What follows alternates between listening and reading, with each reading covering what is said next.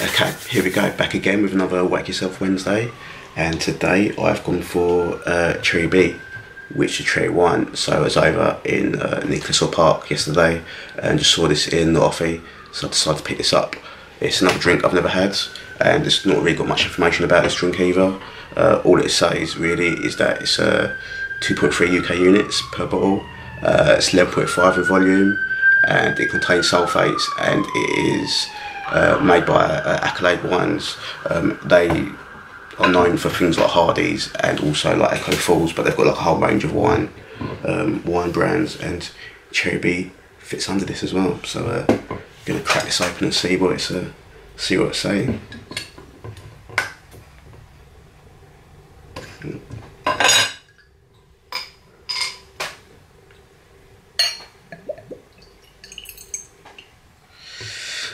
Okay, so this is kind of like a fortified wine, so it's a bit like on the old Buckfast kind of levels of wine world.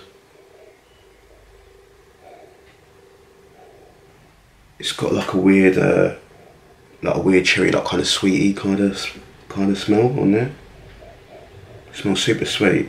It smells like a weird, like say, like a cherry refresher, really. So I go on it.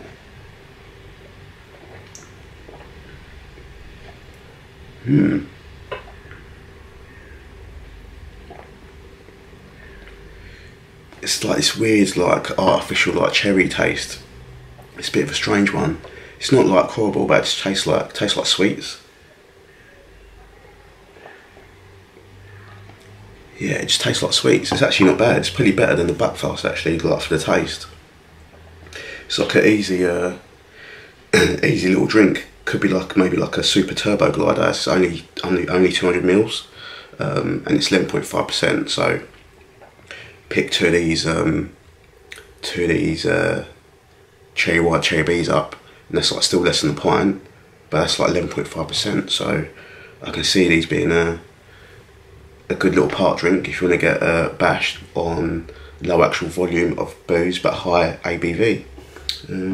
Yeah, if you want to get whacked to the park, I think Cherry B might be one for you if you like the taste of cherry sweets. Anyway, booze us out. See ya. Bye.